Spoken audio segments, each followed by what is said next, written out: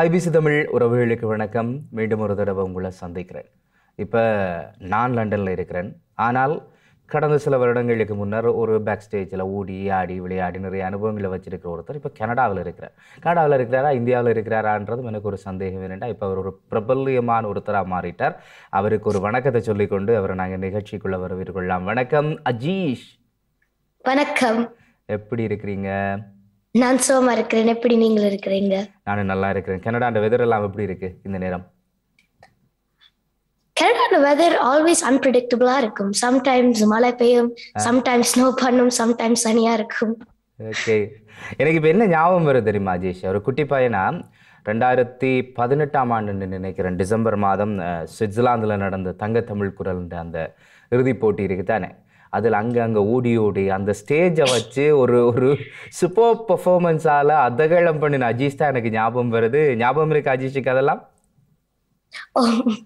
எப்படி இருந்தது அந்த ஸ்டேஜில் வந்து எல்லாட்ட பாராட்டம், ஜிப்ரான் எல்லாம் பாராட்டி இருந்த ஒரு சூப்பர் பெர்ஃபார்மன்ஸ் என்று சொல்லி இல்லையா? எப்படி இருந்தது அந்த நேரம் உங்களுக்கு? ஐபிசி எக்ஸ்பீரியன்ஸ் எனக்கு ரொம்ப கேர் ஃப்ரீயா இருந்தது. பிகாஸ் எனக்கு நிறைய ஃப்ரெண்ட்ஸ் அங்க இருந்தவாங்க. எல்லாரும் எல்லா கஸ்டமர்ஸும் எல்லாரும் சப்போர்ட் பண்ணுவாங்க. ஸோ நிறைய ஜாலியா ஹாப்பியா இருந்தது அந்த எக்ஸ்பீரியன்ஸ். உங்களுக்கு ஜாலியாக இருந்தது, எங்களுக்கு தான் அங்கங்கே திக்கி இருந்தது. எங்கடாண்டு பார்த்தா திடீரெண்டு அஜீஷை காண கிடைக்காது. எங்கேயாவது ஓடி போயிடா. அம்மா அப்பாட்ட இருந்து பிரித்து ஒரு 3 படத்தையால 5 படத்தையால வச்சிருக்கிறது எவ்வளவு கஷ்டம் வேற. எங்க போனீங்கன்னு ஞாபகம் இருக்கா அந்த இடையில? இது ஒரு பர்சனல் கொஸ்டின் தான், இருந்தாலும் பரவாயில்ல. ஒரு 2-3 பேர் காணாம போயிட்டீங்க, ஞாபகம் இருக்கா அதெல்லாம்? சம்டைம்ஸ் நாங்க வெளியில போய் கதைப்போம், இல்லாட்டி நான் அம்மாட்ட தான் இருப்பேன். சரி சரி சரி.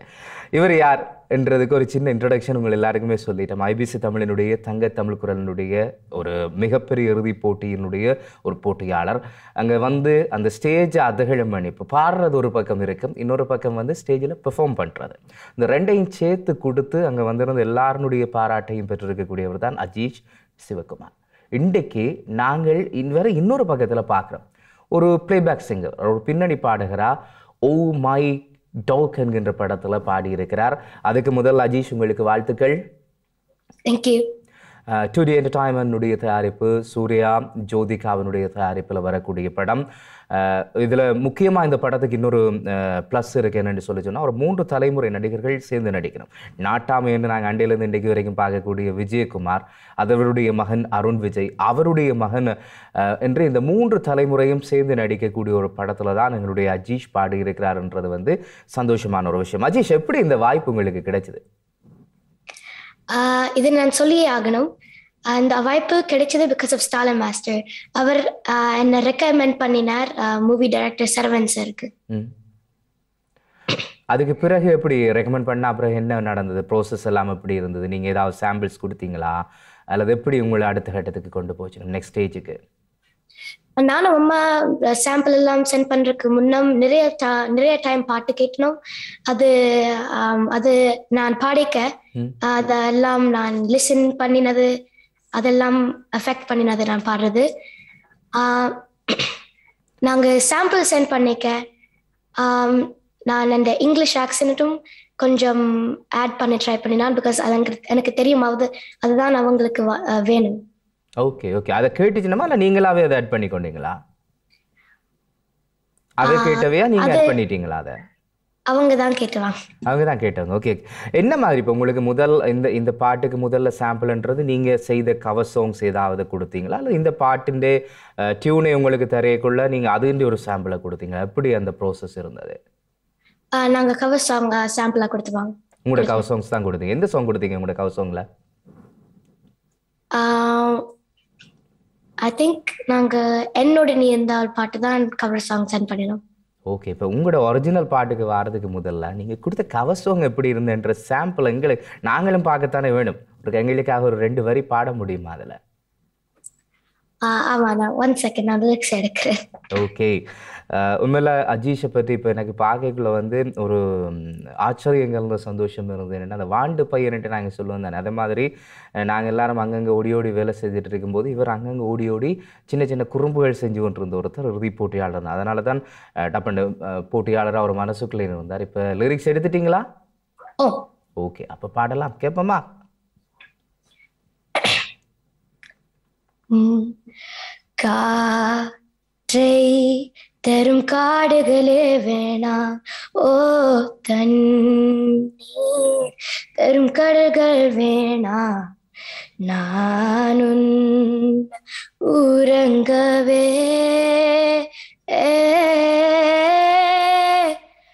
பூமி வேண்டாம், தேவை எதுவும் தேவையில்லை, தேவை எல்லாம் தேவதையே. Super super super super. இது கொடுத்து சான்ஸ் வந்துட்டுது. அந்த நேரம் எப்படி அஜீஷுக்கு இருந்தது? பயமா இருந்ததா, படபடப்பா இருந்ததா, அல்லது ஒரு பெரிய சான்ஸ் வந்திருக்கு, இது எப்படியாவது நாங்கள் நல்லா பாடி என்ன ப்ரூவ் பண்ணணுமென்றதா, என்ன மாதிரி ஃபீல் இருந்தது உங்களுக்கு அந்த சான்ஸ் வந்த உடனே? நாங்கள் சான்ஸ் அது கேட்க ரொம்ப சந்தோஷமா இருக்குது, ஆல்சோ ரொம்ப ப்ரௌடாக இருக்குது. ஆனால் எனக்கு தெரியும் நான் 100% கொடுக்க வேணும். பிகாஸ் இது கவர் சாங் மாதிரி இல்லை, இது 100% தான் நான் கொடுக்க வேணும். இப்போ உங்களுக்கு கம்போஸ் பண்ணி எப்படி டியூன் எல்லாம் அனுப்பி வச்சணுமா கனடாக்கு, இல்லை நீங்கள் இந்தியாவுக்கு போய் பாடிட்டு வந்தீங்களா? அவங்க எல்லாம் ஈஸியாக எங்களுக்கு செய்தவாங்க, எல்லாம் சென்ட் பண்ணிட்டு நாங்கள் சுதர்ஷன் மாமா ஸ்டுடியோவில் தான் ரெக்கார்ட் பண்ணினோம். ஓ, அந்த ரெக்கார்டிங் எக்ஸ்பீரியன்ஸ் எல்லாம் எப்படி இருந்தது அஜீஷுக்கு? ரெக்கார்டிங் எக்ஸ்பீரியன்ஸ் கவர் சாங் மாதிரி ஒன்றுமே இல்லை. கவர் சாங்குக்கு ஒரு கொஞ்சம் டேக்ஸ் தான் இருக்கும், ஆனால் மூவி சாங்குக்கு 100% தான் கொடுக்க வேணும். ஸோ எல்லா லைனும் பர்ஃபெக்டா வரைக்கும் நாங்கள் செய்வோம். எத்தனை தரம் இப்போ எடுத்திருப்பீங்க நீங்கள்? ரீடேக்ஸ் எல்லாம் இருந்ததா, அல்லது என்ன சொல்லி தந்தீங்க இப்போ உங்களுக்கு அதில்? நாங்கள் நிறைய ரீடேக்ஸ் பண்ணினோம், ஆனால் அது ஓன்லி பிகாஸ் நாங்கள் 100% தான் கொடுக்க வேணும். திங்க் ஒரு 5 to 6 டேக்ஸ் எடுப்போம் வேற வில்லானுக்கு. ஓகே, 5 to 6 டேக்ஸ் எல்லாம் போயிருக்கிறீங்க. அப்போ பிள்ளைக்கு யோசனை எல்லாம் வரல, என்னடா இது 5 to 6 டேக்ஸ் எல்லாம் எடுக்க வைக்கிறாங்களே, இதை விட பேசாமல் கவசம் படுவோமோ அப்படின்லாம் யோசிச்சிருக்கிறீங்களா, அல்லது இது உங்களுக்கு இன்ட்ரெஸ்டிங்காக இருந்ததா? எனக்கே தெரியும் அவங்க 100% தான் வேணும். ஸோ நான் அவங்க ரீடேக் ஆஸ்க் பண்ணிக்க நான் வந்து நான் நினைக்கிறேன் அஜீஷுக்கு பிடிச்ச லிரிக்ஸ் மாதிரி இருக்குன்னு நினைக்கிறேன். அஜீஷ் தண்ட சொந்த எக்ஸ்பீரியன்ஸை பாடுற மாதிரியே இருந்திருக்குன்னு நினைக்கிறேன் ஹாலிடேயை பற்றி என்டைக்குள்ள. அது என்ன மாதிரி இப்போ உங்களுக்கு தமிழ் ஈஸியாக இருந்ததா, அல்லது இங்கிலீஷில் தமிழ் எழுதி வச்சு பாடினீங்களா, எப்படி ப்ராக்டிஸ் பண்ணீங்க? அவங்க லிரிக்ஸ் இங்கிலீஷில் தான் கொடுத்துவாங்க. ஓகே, நான் எழுதிக்க நான் தங்கிலீஷில் இருந்தேனா நானா அந்த எக்ஸ்பீரியன்ஸ் நான் ஆல்வேஸ் பண்ணுவேன். கவர் சாங் இல்லாட்டி என்ன சாங் இருந்தாலும் ஒரு பாட்டு வரைக்கும் மெமரைஸ் பண்ண போறேன்டா, ஒரு பென்சில் பேப்பர் எடுத்து லிரிக்ஸ் எழுதிட்டு அது திருப்பி மைண்ட்ல சொல்லி always be saying the lyrics in my mind. That's good. என்ன நீங்கள் கான்ஃபிடென்ட்டோட போகும்போது ரெக்கார்டிங் வந்து இன்னும் ஈஸியாக இருக்குமென்று சொல்ல நினைக்கிறேன். இப்போ ஓகே, ஒரு போட்டியாளர், ஒரு கண்டஸ்டண்ட்டாக வந்து அதுக்கு பிறகு ஒரு கவர் சாங் பாடுற ஆர்டிஸ்டாக மாறி இப்போ நீங்கள் உங்களோட ஃபேஸ்புக்கில் நீங்கள் சொன்ன மாதிரி finally I am a playback singer அந்த இடத்துக்கு வந்தாச்சு, ஒரு ஸ்டேஜ் ஒரு சீட்டுக்கு வந்து இருந்தாச்சு. எப்படி இருக்கு இப்போ அஜீஷுக்கு இந்த ஜேர்னி? ஜேர்னி ரொம்ப லாங், ஆல் த வே நிறைய பீப்புள் எனக்கு ஹெல்ப் பண்ணினாங்க. Big thanks to my parents, especially my amma, for putting in all the hard work and sacrificing for me to become this far. 100% இது நான் தனியா 100% செய்யலாது. ஸோ எல்லாரும் எனக்கு support பண்ணி ஹெல்ப் பண்ணியது ரொம்ப தேங்க்ஸ். நிச்சயமா உங்களுக்கு நாங்கள் பெரிய வாழ்த்துக்களை சொல்கிறோம். நீங்கள் தேங்க்ஸ் சொல்கிற மாதிரி நாங்கள் பெரிய வாழ்த்துக்களை சொல்கிறோம். ஏனெண்டா ஒரு ஈழத்தை சார்ந்து இருக்கக்கூடிய ஒரு சிறுவன் ஒன்றுவர். எத்தனை வயசு அஜீஷுக்கு இப்போ?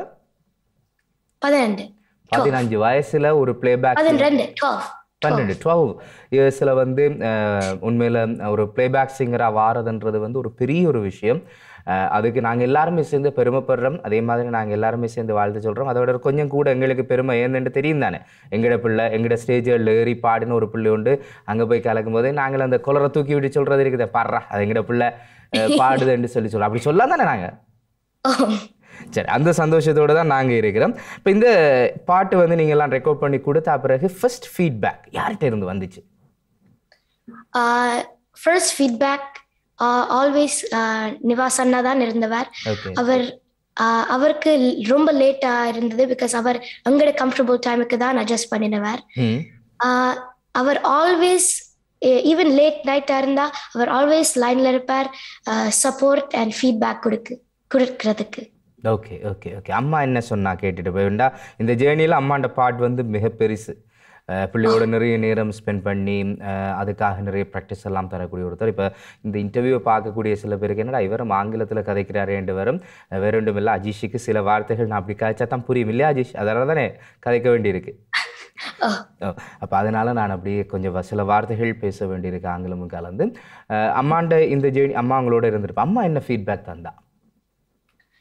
அம்மா ஆல்வேஸ் எனக்கு சப்போர்ட்டிவா இருந்தவா. லவ் அண்ட் சப்போர்ட் ஆல்வேஸ் கொடுப்பா. சம்டைம்ஸ் எனக்கு ஹார்டா இருந்தது, நிவாசன் என்ன கேட்கிறாரு புரியல.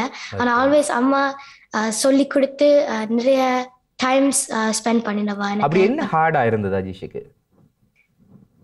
சம்டைம்ஸ் ஒரு லைன்ல ஒரு வேரியேஷன் வரும், ஆனா அதை எப்படி எக்ஸிக்யூட் பண்றதுக்கு எனக்கு தெரியல. ஸோ அம்மா ஆல்வேஸ் பக்கத்துல இருந்து திருப்பி திருப்பி சொல்லி கொடுப்பா. ஓகே. இன்னொரு சர்ப்ரைஸான ஒரு விஷயமும் கேள்விப்பட்டேன், நீங்க சூர்யா ஃபேன் ஆமே, அப்படியா? ஓ, எனக்கு நான் Surya and Jyothika ma'am and sir அவங்க மூவியை ப்ரொடியூஸ் பண்ண தெரியக்க எனக்கு ரொம்ப சந்தோஷமா இருக்குது. Because Surya is one of my favourite actors. ஏதாவது ஃபோன் கால்ஸ் வந்ததா அவர்கிட்ட இருந்து இந்த பாட்டை பற்றி? இல்லை, இன்னும் வரல. சரி, எதிர்பார்த்து காத்துருங்க. இந்த இன்டர்வியூ சூர்யாவுக்கு போய் சேரைக்குள்ள நிஜமா அஜீஷுக்கு ஒரு ஃபோன் கால் வந்து அப்பா பின்னி பெடல் எடுத்துட்டீங்க இந்த பாட்டில்ன்ற மாதிரி ஒரு ஃபீட்பேக் கொண்டு வரும் என்று சொல்லி நினைக்கிறேன். இவ்வளவுத்துக்கு நாங்கள் எல்லாரும் காய்ச்சி கொண்டிருக்கல இதை பார்க்கக்கூடிய நேயர்கள் கேட்கக்கூடிய ஆக்களுக்கு அப்படி அஜீஷ் அந்த ஓ மை டாக் படத்தில் பாடியிருக்கிற பாட்டு என்ன பாட்டுன்னு சொல்லி நிறைய பேருக்கு தோணும் இல்லையா? அஜீஷ், எங்களுக்காக ஒரு 2 வரி அந்த பாட்டில் கேட்கலாமா? லிரிக்ஸ் எல்லாம் ரெடியாக இருக்கா அல்லது எல்லாம் மெமரைஸ் பண்ணியாச்சா? இந்த பாட்டு so many times கேட்டுதான் லிரிக்ஸ் இந்த வண்டியில ஆல்வேஸ் தான் இருக்கும். இப்போ எங்களுக்கும் வர ஆரம்பிச்சிட்டுது நாங்க திருப்பி திருப்பி கேட்கறதால. ஓகே, ஸ்டார்ட் பண்ணிடுங்க.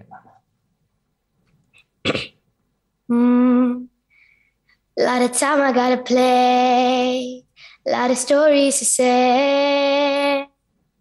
Boy, I tell you it's my kind of day.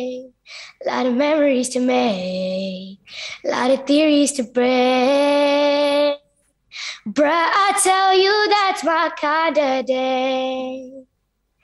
Hey, rule எல்லாம் இல்லாத வீடு, ஸ்கூல் எல்லாம் இல்லாத ஊரு, ஒரு நாள் கிடைச்சா it's my kind of day. N toys எல்லாம் என்னோட ஆடும், birds எல்லாம் என்னோட பாடும், நினைச்சு பார்த்தா that's my kind of day. Super. வச்சுக்கிறீங்க உங்களோட சேர்ந்து ஆடக்கூடிய மாதிரி. இல்லை, அஜீஷின் கேரக்டர் அதுதானே, அந்த படத்தில் வர கேரக்டரும் அஜீஷின் கேரக்டரும் ஒன்று தான் சொல்லி கேள்விப்பட்டேன், அதான் கேட்குறேன். ஓகே, சரி. இப்போ இதுக்கு முன்னுக்கும் அஜீஷுக்கு பாடுறதுக்கு வாய்ப்பு, நான் நினைக்கிறேன் தங்கத்தமிழ் குரலினுடைய அந்த வெற்றிக்கு பிறகு உங்களுக்கு ஒரு வாய்ப்பு ஒன்று அங்கேயே உறுதிமொழி வழங்கப்பட்டிருந்தது. ஆனால் அந்த பாட்டினும் வெளியில் வரையில்லைன்னு நினைக்கிறேன். இந்த இடைப்பட்ட காலம் எல்லாம் எப்படி இருந்தது அஜீஷுக்கு? என்னென்ன ஆப்பர்ச்சுனிட்டிஸ் கிடைச்சிது? ஐபிசி தங்கத்தமிழ் குரல் எனக்கு ஒரு கனெக்ஷன் ஆல்வேஸ் இருக்குது. நான் அந்த எக்ஸ்பீரியன்ஸ் ரொம்ப நான் லைக் ஐ செட் பிஃபோர் ரொம்ப சந்தோஷமா ஜாலியாக இருந்தது. பிகாஸ் எல்லா ஆக்கள் கண்டஸ்டன்ஸ் எல்லாம் என் ஃப்ரெண்ட்லியாக இருப்பாங்க. அந்த ஸ்டேஜுக்கு பிறகு அஜீஷுக்கு வேற ஏதாவது ஆப்பர்ச்சுனிட்டிஸ் கிடைச்சதா? வேற சாங்ஸ் இது வரைக்கும் நீங்க ரெக்கார்ட் பண்ணி இருக்கிறீங்களா? என்ன சாங் ரெக்கார்ட் பண்ணி இருக்கிறீங்க? அப்படி பகைவன கருள்வாய் மூவில எனக்கு பாட சான்ஸ் கிடைச்சது. அந்த மூவில Ghibran sir music director, Anish அண்ணாண்ட movie, Ananya lyrics, and நான் எஸ்பி சரண் சார் ஓட நான் பாடி இருக்கிறேன். ஒரு பெரிய லெஜெண்டோட மகனோட பாடி இருக்கிறீங்க எஸ்பி சரண். எப்படி இருந்தது அந்த எக்ஸ்பீரியன்ஸ் உங்களுக்கு? அவர் அவரை நான் மீட் பண்ணல. ஓகே. ஆனா பிகாஸ் நாங்க கனடால தான் ரெக்கார்ட் பண்ணினாங்க. ஸ்ரீ விஜய் மாமா அந்த ஸ்டுடியோல. ஓகே. பகைவன கருள்வாய் மூவில ரெக்கார்ட் பண்ணிக்க அண்ட் ஓ மை டாக்ன்ற மூவில ரெக்கார்ட் பண்ணிக்க நிறைய சிமிலாரிட்டி இருந்தது. பிகாஸ் நாங்க அந்த 2 மூவிலையும் நிறைய ரீடேக்ஸ் எடுத்தோம். அந்த 2 மூவிலையும் அம்மா ஆல்வேஸ் இருந்தவா சப்போர்ட் பண்றதுக்கு சைட்ல நிறைய சிமிலரா இருந்தது. அந்த 2 மூவியை ரெக்கார்ட் பண்ணிக்க. ஓகே. இப்போ அந்த சாங் வெளியில வரைக்குள்ள நாங்கள் அதையும் கேட்கறதுக்கு ரெடியாக இருக்கிறோம். ஆனால் எஸ்பிபி சரணோட நீங்கள் பாடி இருக்கிறீங்கன்னும் போது அவற்றை இன்புட் ஏதாவது உங்களுக்கு வந்ததா, அல்லது இப்போ அவற்றை தனித்தனியாக ட்ராக் பாடிட்டு விட்டுட்டீங்களா, அல்லது அவற்றை இன்புட்டும் ஏதாவது உங்களுக்கு வந்துச்சா?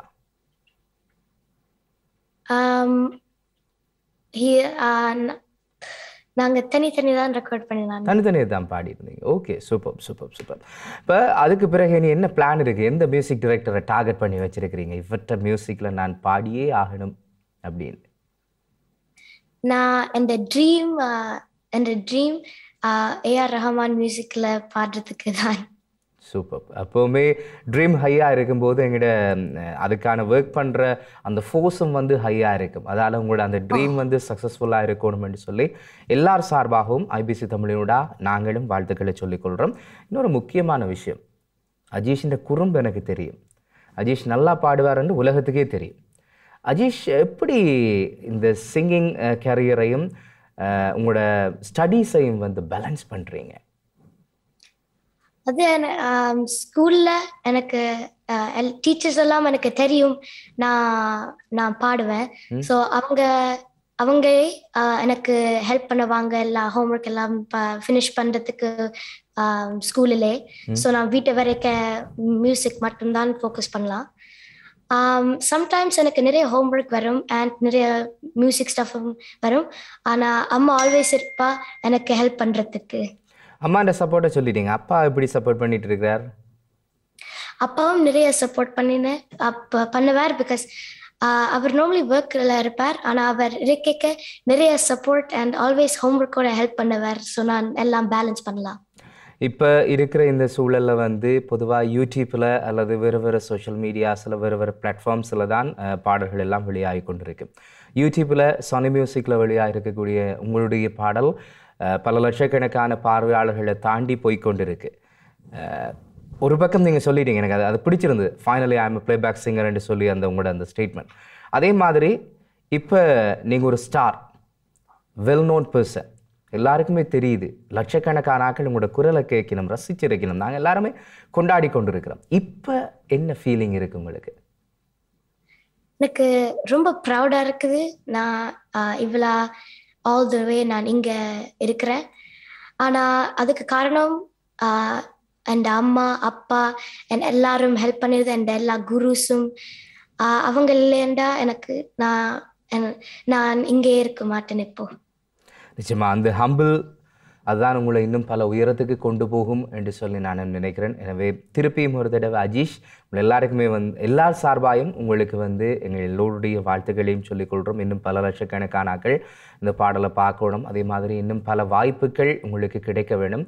அந்த ஆப்பர்ச்சுனிட்டிஸ் எல்லாத்துலேயுமே அஜீஷ் தன்னை ப்ரூவ் பண்ண வேண்டும். டிஃப்ரெண்ட்டான ஜோனர்ஸில் எல்லாம் உங்களோட பாடல்கள் வர வேண்டும் என்றது எங்களுக்கும் ஆசை இருக்குது. அதால் all the very best for your future Ajeesh. Thank you.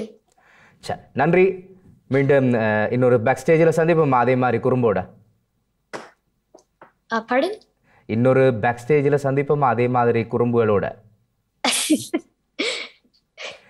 Okay, thank you Ajeesh.